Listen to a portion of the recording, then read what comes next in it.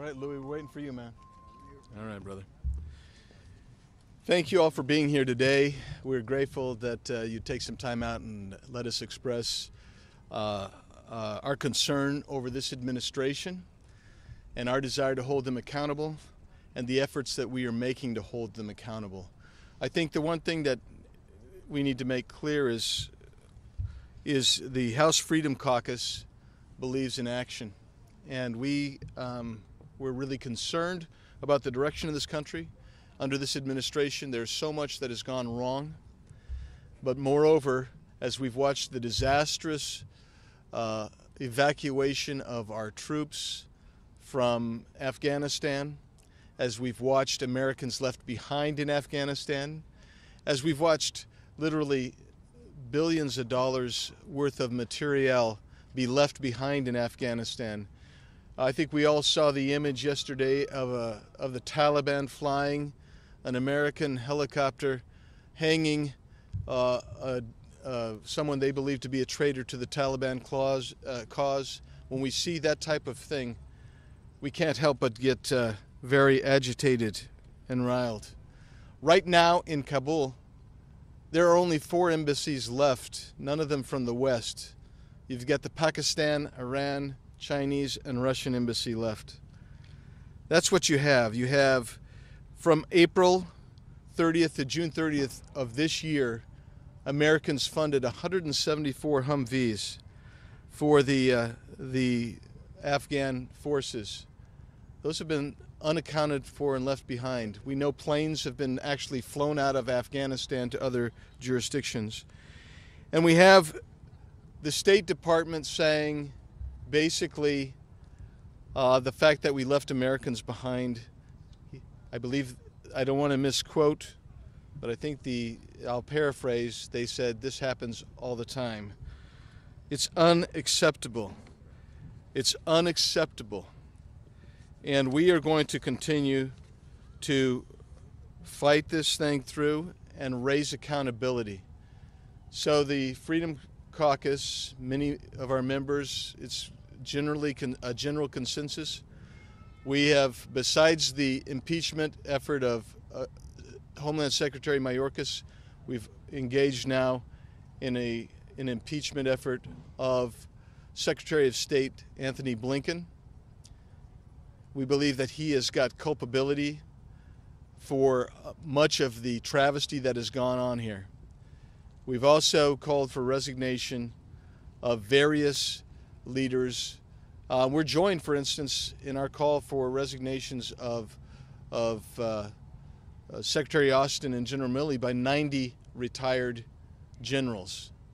We also call upon the person who said the buck stops here, who said more than 20 times, we will not leave any American behind.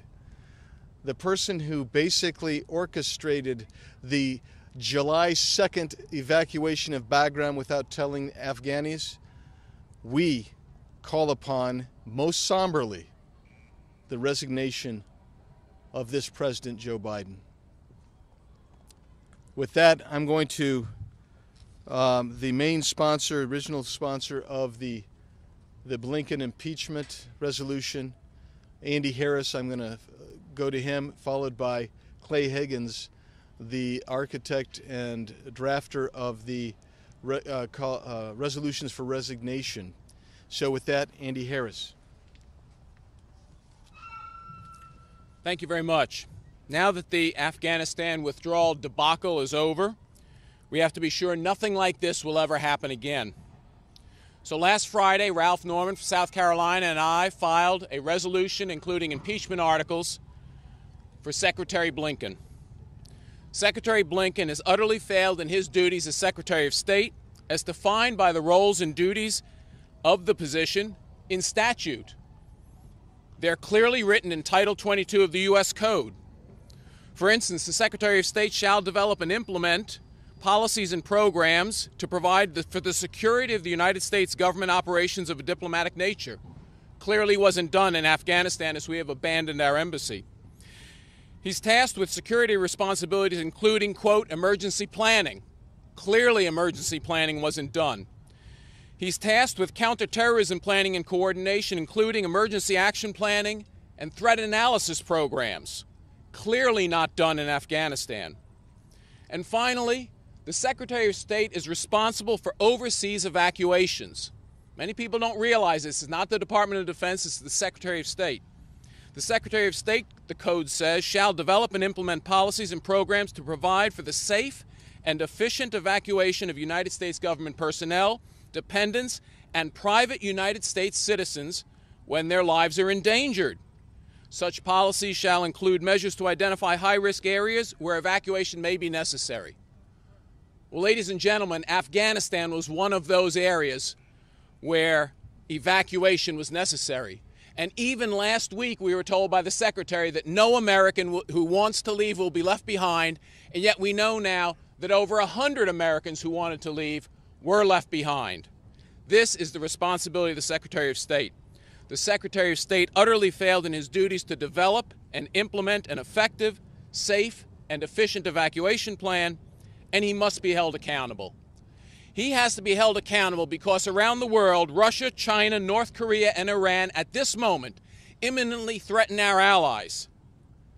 And we need to be certain that something like Afghanistan doesn't happen to one of our other allies. We need new, competent leadership at the State Department, and it starts with the resignation or impeachment of the Secretary. I now yield to Mr. Higgins.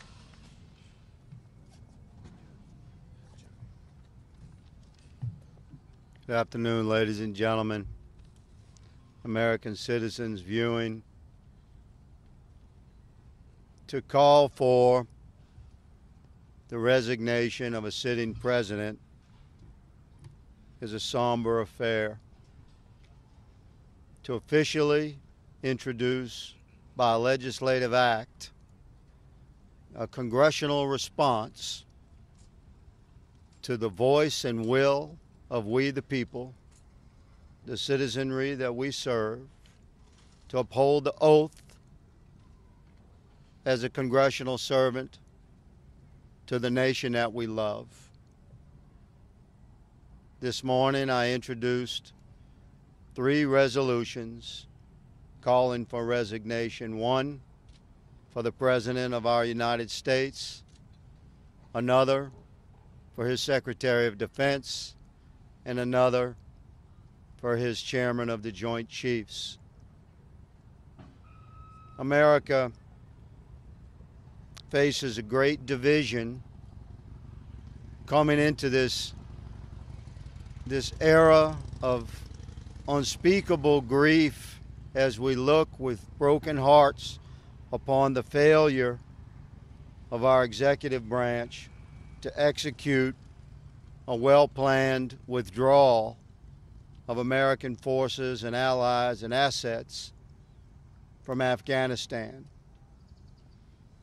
There was a plan in place last year that was turned over to the Biden administration that I supported and would have worked.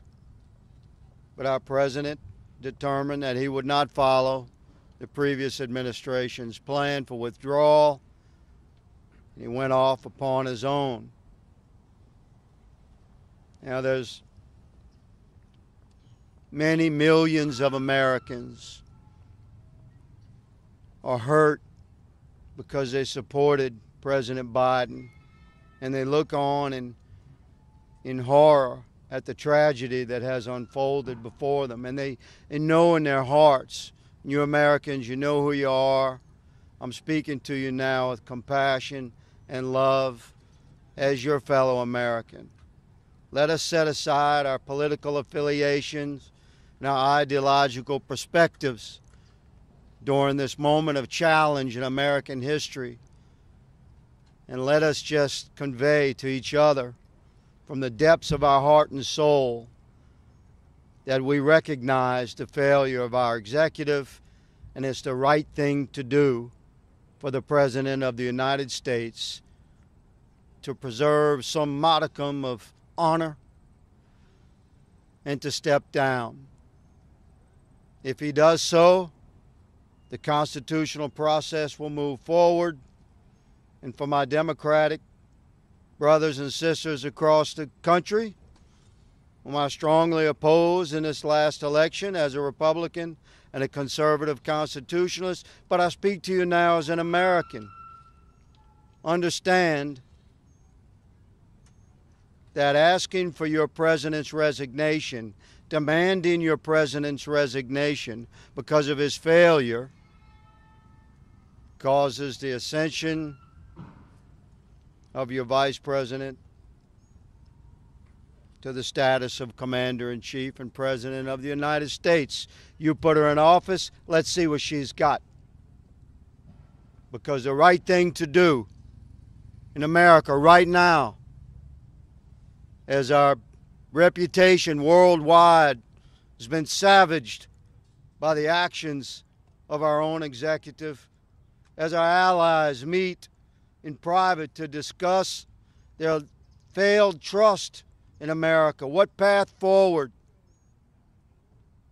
President Biden has been in elected office for 50 years. It's arguable that he's not of his whole and right mind. We are compassionate people, but we expect performance. And performance right now for President Biden calls for him to step down. His top military advisors, their brothers, they know what to do. They swore an oath. We're asking for their resignation as well, officially, by congressional resolution. We, the most conservative of us, these resolutions have many, many co-sponsors, original co-sponsors, some of the most conservative voices in Congress at a very difficult time have stepped forward and put their name and reputation on the line to officially and formally call for the resignation of the President of the United States and his top two military advisors. During this dark hour, let the hope and brightness of the American spirit lead the way. Just frequently through the annals of history of mankind calls for a leader to make a courageous gesture to resign from his position of power. We call upon our president now to embrace this moment and at the darkest hour lead the way for the recovery of America by your resignation, Mr. President. I thank my colleagues present, and I yield. Going to go to Scott Perry from Pennsylvania. Sure. Well, good morning, everybody, or good afternoon, whatever it is right now. The Freedom Caucus, among other things, wants to speak on behalf of all Americans who are sitting at home, who are watching this, who feel helpless and hopeless to affect what is making them furious, what is making them angry, what is breaking their hearts. Freedom Caucus exists and is here today to not only be their voice, but to call for action. Not just words, but do something about it, which is accountability. It's accountability. That's what we're looking for, and that's what I'm here to support today. My good friend, Mr. Higgins from Louisiana, it's action. It's action that counts, right? My good friend, Mr. Harris from Maryland, it's action that counts. These people need to resign. They need to be impeached. And I want to add one thing. I'm calling on the leader, McCarthy. I'm calling on him to vacate, make the motion to vacate the chair. Speaker Pelosi is derelict in her duties. This government exists to preserve the rights of the American people. It exists to protect the rights of the American people from all foreign adversaries. Now, I will tell you, I don't know. I've thought long and hard about it as this has occurred, whether it's incompetence, whether it's neglect, or whether it's something worse. Can you imagine that? Whether it's something worse. That this was supposed to happen this way. Ladies and gentlemen, this is more than neglect. This is a betrayal. This is a betrayal of their oath. It is a betrayal of their country. It is a betrayal of everything we hold dear. This is not a surrender of America by American people, by American citizens. This is a surrender by Joe Biden and the people around him that refuse to stand up and say absolutely not. Leaving American citizens behind in the combat zone is reserved to one party and one party only. That would be the Democrats. And while we thought it would only happen in World War II and never happen again, it's happening right now, right before us. And so we demand action and we demand accountability right now, right now. We're not waiting any longer. So while they're talking over here and while Speaker Pelosi's back in California telling you that she stands for women, little women and girls in Afghanistan, American girls in Afghanistan are being persecuted and worse as we speak. We do not accept it. We demand accountability and we demand action. I'd like to turn it over to the toughest lady in Congress from Colorado, Ms. Boebert. Man, that makes me want to run for Congress. Thank you very much, Congressman Perry. As the Taliban celebrate victory from an unconditional surrender, we with the House Freedom Caucus demand accountability. It is time for action. The American people are fed up. I'm fed up. The people standing here with me today are fed up. 13 service members killed. $85 billion worth of military equipment abandoned. Thousands of Americans left stranded, hundreds at this point. It should be enough for even the weakest, wokest members of Congress to step up. I would hope that just one Democrat would have the courage to join us. That one Democrat could do more than the so-called commander-in-chief who could only look at his watch while moms received the remains of their babies in Dover. Yesterday, terrorists killed someone, strung a person up by our very own Black Hawk helicopter, and flew him around for all the world to see. Even Tony Montana would be ashamed, embarrassed, and disgusted at what's happening right now. The truly oppressed, the Christians, the women, the children, the ones who dared to believe in freedom, they won't be rewarded for taking a knee. They'll be raped, they'll be slaughtered, all by savages using America's military equipment. After 20 years of war, Joe Biden, or whoever's telling him what to do nowadays, made the Taliban stronger than ever. Make no mistake, members of the House Freedom Caucus are not standing here today because Nancy Pelosi called for an emergency session of Congress. No, we're standing here because Nancy Pelosi, Joe Biden, and Kamala Harris, and every person they've put in a position of leadership failed our brave men and women. They failed our brave men and women of the United States military, and they failed the American people. Think about it. Speaker Pelosi called us back into session to begin the process of spending trillions and trillions of dollars. We damn sure can be called back into Congress for this. This weekend, I promised every citizen I represent that I would do everything in my power as a United States Congresswoman to get rid of Joe Biden. Kamala Harris and Nancy Pelosi can follow him out the freaking door. I want everyone listening today on both sides of the aisle to hear these words. We were sent to Washington to represent the American people, not to watch our country give away billions of military equipment to known terrorists, not to sit idly by waiting for the next election, and certainly not to put up with an inept, weak, and incapable regime that puts everyone but American citizens first. From day one, this regime, so-called administration, has been all about America last policies, and every day they prove that more and more. The father of one of our fallen soldiers said, "Hey, I'm just a carpenter, and even I can figure out how horrible this exit strategy was." We all know that we needed to leave Afghanistan, and we all see how failed this mission was. He's right, and you know it. His son did not deserve to die. The blame starts at the top with Biden and his hand-picked vice president, who bragged that she was right there making the same bad decisions. And if not for her own dereliction of duty, she should be impeached for not demanding we invoke the 25th Amendment. It is time for action. Impeach Biden, impeach Kamala Harris, and throw in the Secretary of State if you can get him back from vacation.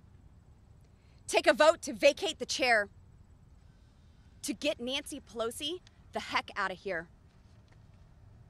I hope at this time, at this stage where we are today, there might be a handful of Democrats who actually might join us in taking a stand for our fallen soldiers, for America, for the Constitution. And if there are any Republicans who have any doubt, know that you will be facing your own primaries. And no amount of your precious money will be able to save you from the uprising of the American people who demand we do something now. I didn't come to Washington, D.C. to be a part of your clubs. I came here to make sure my boys never lived in a socialist nation. And now, today, I'd have to second guess who would actually lead them if they took a stand to serve and join our military. Woke doesn't work. Cutting and running doesn't work. Being asleep or senile or sucking on applesauce obviously doesn't work. We need leadership. We need action. And I plan to do whatever I can to deliver on both of these. Thank you very much. Gomer. Louis Gohmert, Texas. Thank you. Well, I was not in the military the various times I've been to Afghanistan since I've been in Congress. But I was in the military back when we had a commander-in-chief named Carter. And he welcomed the Ayatollah Khomeini into Iran as a man of peace, and it cost American lives. And after the Iranians took American hostages, he spent the rest of his presidency begging them to let them go when we were strong enough we could have done something about it. And I hoped and prayed I would never see a time when America, the United States of America, would plummet to that poor of leadership that would get Americans put in harm's way by a weak president.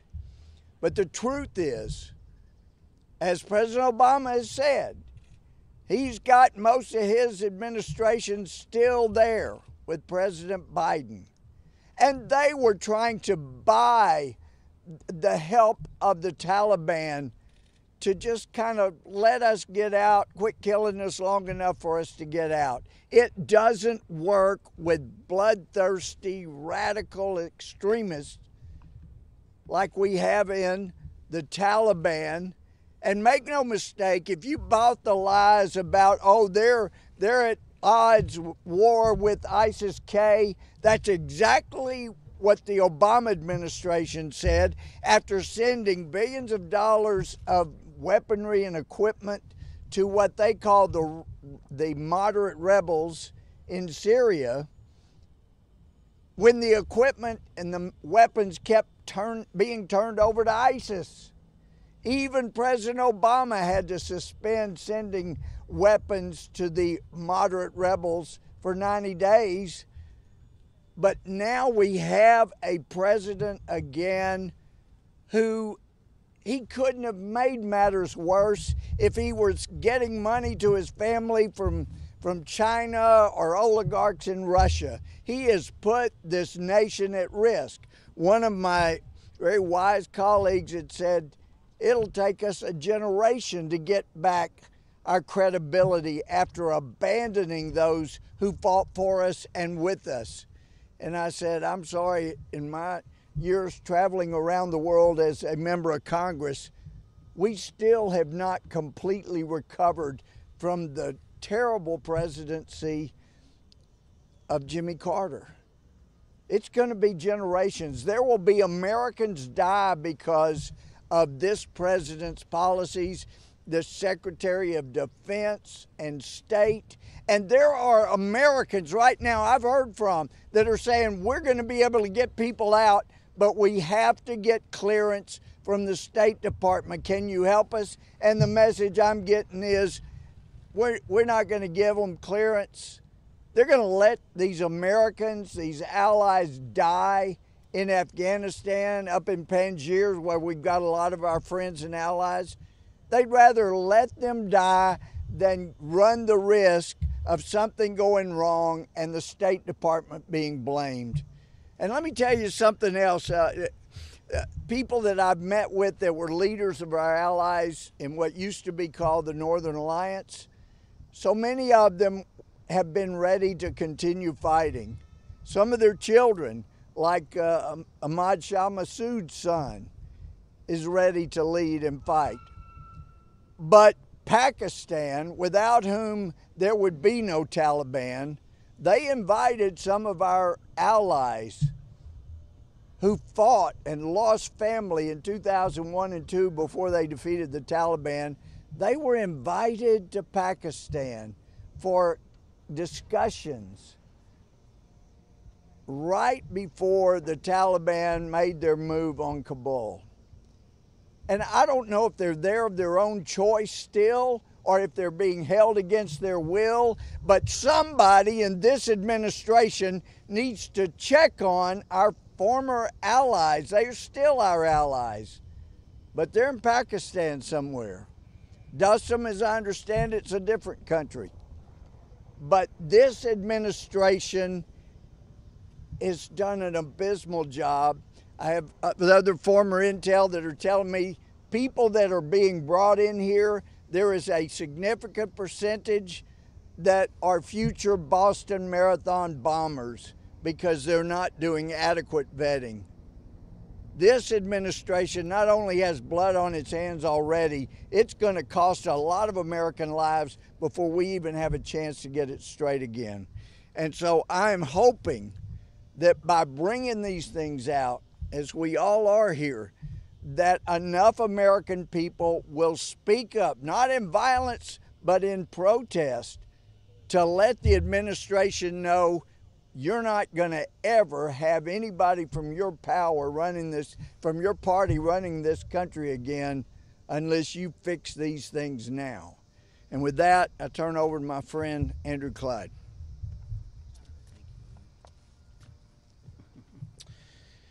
Thank you, Louis, and I appreciate the Freedom Caucus arranging this event today. Chairman Biggs, thank you for that. I consider it my duty to be here in Washington alongside many of my fellow veterans to demand accountability from this administration and our top brass amid the stunning crisis in America, in American executive branch leadership that the world has just witnessed. Though U.S. CENTCOM announced yesterday afternoon that the last United States aircraft had departed Kabul International Airport, and the headlines tried to declare America's longest war officially over, we'd be naive to buy into that narrative. Ladies and gentlemen, we are still at war. We did not eliminate the threat. No, oh no, Joe Biden's failed withdrawal exacerbated it. Al-Qaeda, ISIS, the Taliban, the Haqqani network now have a safe haven where they can regroup, increase in strength, and plan their next evil attack. The truth is, we were fighting this war on terror before 9/11. If y'all remember back to 1993 to the Twin Tower bombings, and we will have to continue to fight this war on terror going forward. We as a nation have enjoyed 20 years of safety and security since 9/11, because of the ability of our military and intelligence agencies to take the fight to the enemy on foreign soil, so that we have not had to weather the storms of more terrorist attack here at home. And they've done a great job.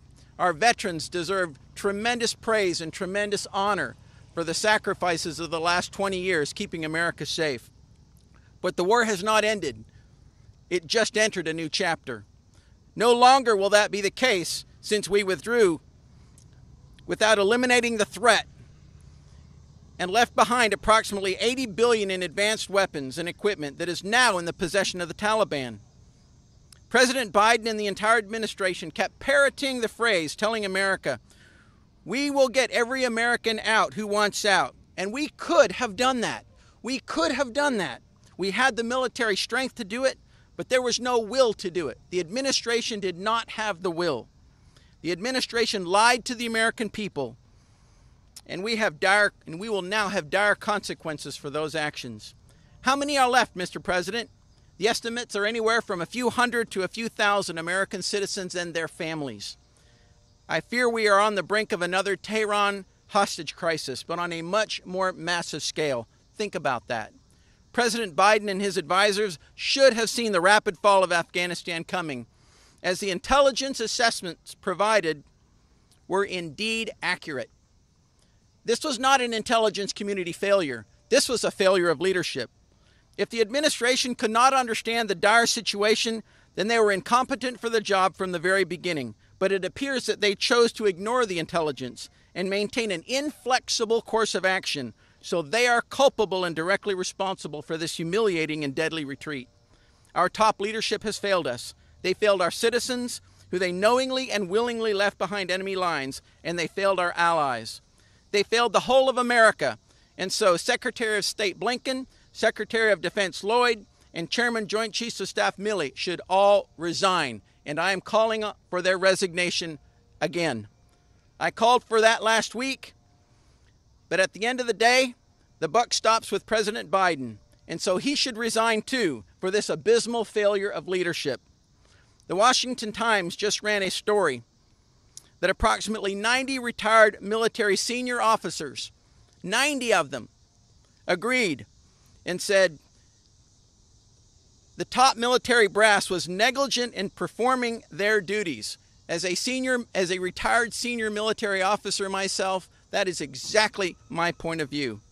My final message to all watching is this: Mr. Biden, give us the plan to bring all Americans home safely. We are America. We don't leave our people behind. Do not let the White House pull the wool over your eyes and feed you their false narrative that the war on terror is over and everyone who wanted to get out got out. That is a lie.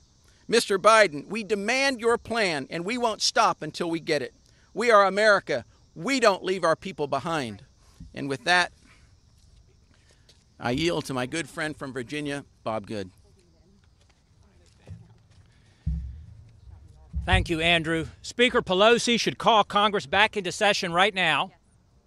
And if she doesn't do that, we ought to vacate the chair and remove her as Speaker. This failed withdrawal from Afghanistan clearly demands congressional oversight. This administration couldn't have done a worse job if they did it on purpose. But it's no surprise this administration and our military leaders have focused on climate change. They focused on this phony allegations of white supremacy and racism within our military. They focused on equity and inclusion, transgender policies. They even flew the gay pride flag over the U.S. Embassy in Kabul for 30 days in the month of June. This administration doesn't know how many American people were abandoned in enemy territory. No wonder. And they have no plan to rescue those who've been left behind. He kept his promises, this president, to the Taliban, but he hasn't kept his promises to the American people when he promised he would leave no Americans behind. Only 4% of those who've been evacuated so far, about 5,000 of some 127,000, are Americans. Here we go, putting others ahead of Americans, foreigners ahead of Americans. And this administration, which has shown no interest, no desire, no willingness in properly vetting those who they are helping stream across our southern border, do you have any confidence that they would adequately or sufficiently vet those who they're bringing into our country from Afghanistan? If we got it 99% right, And there's no way this administration would get it 99% right.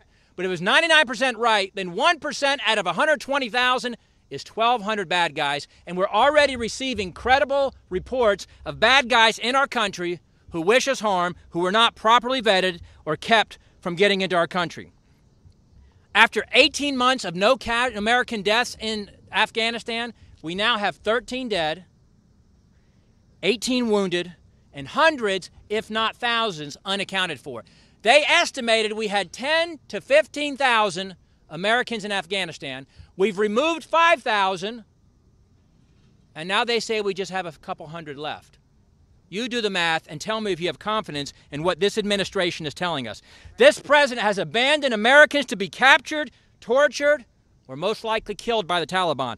How can he be okay with this? Simply to meet an artificial political goal to celebrate that we're out of Afghanistan by 9/11. How are we supposed to trust this administration? This week it was confirmed that an Afghan on the no-fly list was evacuated to the UK. It's only a matter of time before more dangerous Afghanis are brought into this country, making once again every town a border town, every city a dangerous border city in this country under this administration. Biden, meanwhile, he takes naps while he's meeting with foreign dignitaries. He checks his watch while he's receiving American troops at Andrews. He breaks his promises to the American people. His Secretary of State, Blinken, as others have called for, should be impeached for his leadership or failed leadership in this disastrous withdrawal. In addition, President Biden, Secretary Austin, and General Milley should resign or also face impeachment. Speaker Pelosi, call us back into session to make this happen, or let's vacate the chair. Yes. And I yield now to my wonderful Congressman colleague from Illinois, Mary Miller.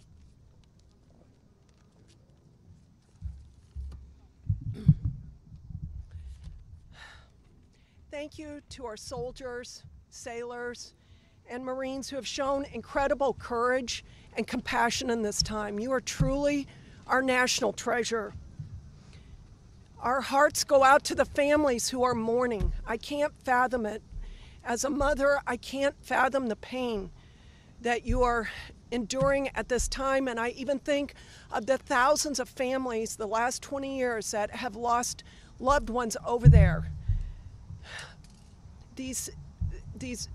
They had their whole lives ahead of them. Americans are looking for answers, and they don't believe what's coming out of the administration. Pelosi promised a hearing on August 17th. As of yet, no hearing. The last hearing they had was on windmills. Totally disrespectful. I can't help but notice, why are our flags not flying at half-mast? We should be weeping and mourning over the direction of our country. Where is Pelosi? Where are the House Democrats? The chamber is dark and empty. Did Adam Shifty Shift fall off the face of the earth? What a disgrace. Congress must act immediately to begin hearings to hold President Biden responsible. I've been thinking about this. Holding people responsible. During the 2020 election, our national media covered for Joe Biden. They refused to ask him tough questions, the questions that should have been asked. Today, we now have some serious questions about President Biden's abilities to do his job. In the critical days when Kabul fell, President Biden went to Delaware, then to Camp David, and disappeared. The media has failed the American people by picking a candidate who is not up for the job, but now it's Congress's duty to hold them accountable. No one in this administration has resigned or been fired. Secretary Austin, General Milley, Secretary Blinken are still in charge after this disaster. The consequences are going to reverberate for a long time. We all know that another 9/11 is coming. Our allies don't respect us and our enemies don't fear us. We are in a terrible position worldwide. In addition, The administration has allowed our southern border to remain open and exposed for any terrorists to cross unimpeded and remain in the United States. The first duty of the government is to protect its people. We have open borders and a national security disaster with less than 2 weeks from the 20th anniversary of the 9/11 national heartbreaking disaster. Our troops were deployed to the most dangerous place in the world to save American lives. The leaders should have had their backs. Yes. I go to bed at night, I wake up during the night, I wake up in the morning thinking about the families that have lost loved ones over there, and in addition, the Americans we left, the allies we abandoned, the Christians that are going to be murdered, tortured and murdered, and the women and girls. Yeah. I have a friend whose mother married a pedophile and brought him into her home, and he raped her 2 younger sisters. That mother is just as guilty as the pedophile, in my opinion. This administration is just as guilty as the terrorists.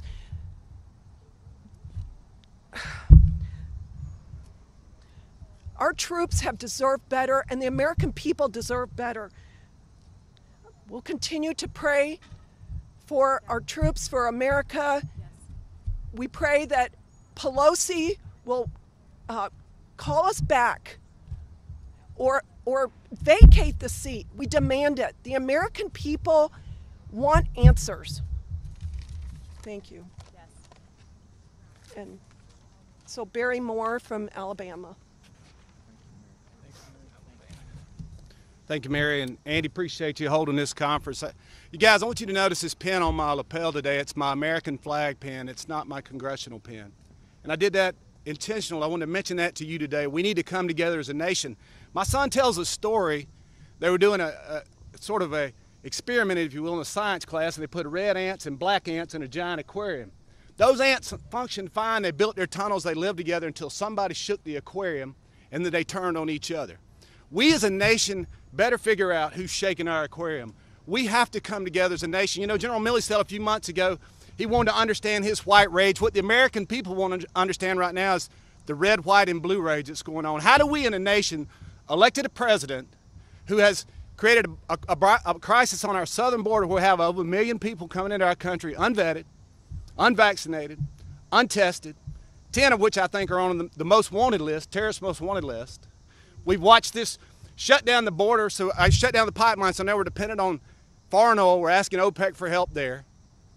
We have a crisis now in Afghanistan. It's the making of this administration. They need to be held accountable. We need to hold the administration accountable for what they're doing, and this starts at the top, guys. They can try to, you're going to see the Biden administration try to come up with a scapegoat in the next few weeks. It's going to happen. Right. Be ready, media. Be paying attention. Do your job. Do your job as the American media. Take off your DNC t-shirts, your DNC hats, get out your press credentials, go talk to your sources, and find out who's driving this debacle in Afghanistan and the Department of State. Don't let them don't let them give you a scapegoat, guys. Don't let that happen on your watch. You have freedom of press for a reason. I mean, we can do what we can do as Congress. Pelosi's not doing her job, obviously. She needs to call us back in. We need to hold her accountable. I say that we vacate the chair. And I'm going to say one last thing. Joe Biden must go. Thank you for your time. Yes. Thanks, everyone. I appreciate it. You can certainly see the passion and drive of the House Freedom Caucus. And in reality, we're going to keep pushing on these various initiatives. One was to bring past the impeachment of Alejandro Mayorkas, our Homeland Security Secretary, for the crisis he's created on the border. We had 19,000 unaccompanied minors come across in July, and over 18,000 again in August. That's a leadership failure. It's a policy failure.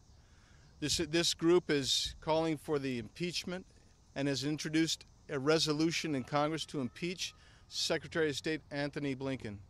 This happened, this debacle happened in Afghanistan.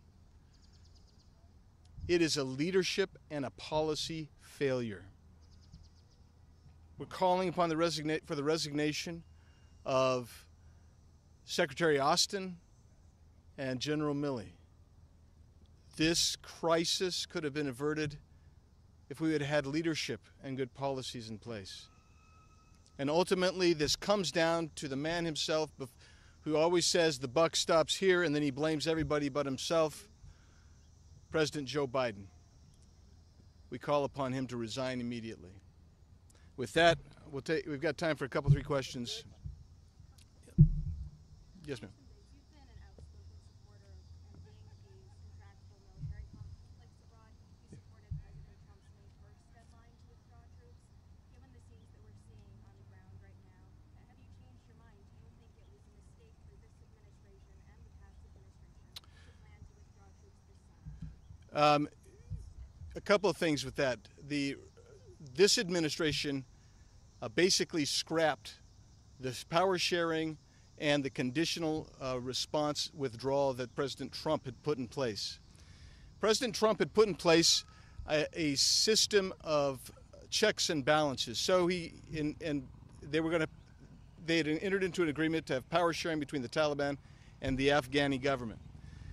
When the Taliban would violate the agreement, there would be immediate and disproportionate retribution by our military on the Taliban, and immediate communication as to why they were on the receiving end of hellacious retribution. The result was, because they feared him, and they feared that his leadership would actually bring retribution if they violated the agreement. That's why you saw 18 months without attacks on U.S. forces. When he took out Soleimani, that changed the very nature of the understanding of American military will. When Joe Biden came in and scrapped that and basically said, we're going to do this for a political purpose, for a headline on September 11th, an anniversary, it changed both the will of the Afghani military, and it also increased the will of the Taliban terrorists. One of the Afghan commanders wrote a piece for the New York Times standing against this whole concept that they were incompetent. He said, all of our passwords for all of our equipment was taken from us. Bagram, we showed up at Bagram, the electricity was stopped.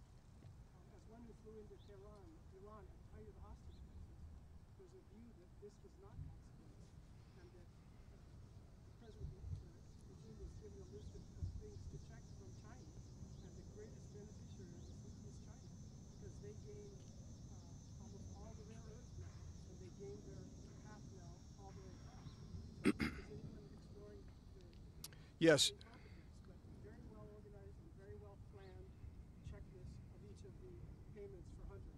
Yeah, so to understand this, July 2nd, when Bagram was basically evacuated without telling our Afghan allies, we turned off the power and left, but we left a lot of material there, weapons, ammunition, Humvees, etc. That, to me, signaled that this was going to be a disastrous exit from Afghanistan. The result has been, of course, China looks at Afghanistan for 2 reasons. Their Belt and Road initiative to encircle the world. And second of all, Afghanistan has a lot of really unique mineral assets which are going to further Chinese ambitions militarily. So yeah, we need to look at that, and that's one of the things that we've been doing. We've been calling to be, as you've heard repeatedly today, to be brought back into session and to start the investigative hearings on what happened, why this happened, and to really open this up. But I mean, where we sit today, the House administration with Nancy Pelosi is not inclined to even address those issues. She's talked about everything about for rights for women, which is an important thing, of course, but not in the height of the disastrous consequences of what we've seen in Afghanistan today. Last question, Mr. Pergram. Thank you very much. I'd like to get your view on this and also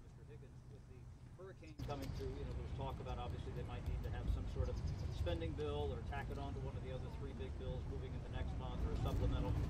What's your view on, once we get an assessment on how that should be handled, and should that be paid for with offsets? What is there a position by the Freedom Caucus as to how that would be addressed? I'd be interested to hear Mr. Higgins to be addressed by this in particular. Okay, I'll turn it over to Clay in just a sec. I'll just say that right now our hearts go out to the folks of Louisiana who have endured yet another devastating hurricane, and we certainly are respectful of that.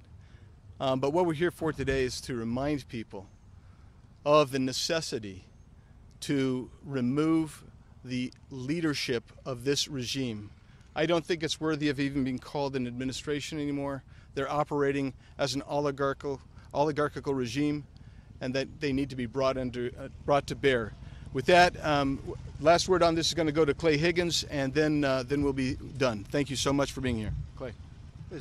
Yes, sir. Thank you for acknowledging the suffering that the citizens of Louisiana are enduring right now from the brutal hurricane yesterday. And the nature of the people of Louisiana is that we're going to stand back up. We're a tough and resilient people, and Louisiana is no stranger to hurricanes and their impact and recovery. What's significant about the storm that hit New Orleans and the eastern parishes of Louisiana a couple of days ago is a similarity of the two storms, Laura and Delta, that hit my district, Cameron and Calcasieu Parish, a year ago. And the lack of candid and open communications with this executive since then, and the failure of Madam Speaker Pelosi to bring a supplemental disaster funding bill, which is attached to direct grant access for government entities and citizens within the impacted areas. This is completely a failure of the Democrat leadership in the House and executive leadership in the White House. So listen, as a Louisiana citizen, I'm going to work shoulder to shoulder with my brothers and sisters. I have family in Orleans Parish, family in St. Tammany Parish. They were smashed yesterday and day before, and I'm going to work with them to stand back up. I stand with my colleagues in government to do the same. But let me tell you what would be a good start for the people of Louisiana. $85 billion worth of military equipment that was left behind in Afghanistan. Yeah.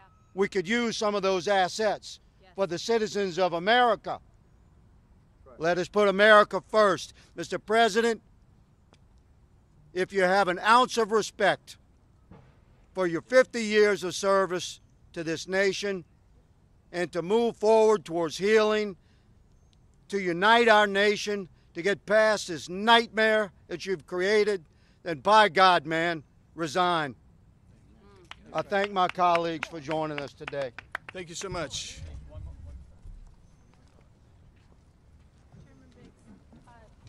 Minority Leader McCarthy says it's too soon to talk about. I don't, but I have somebody. Hey, you can direct your questions.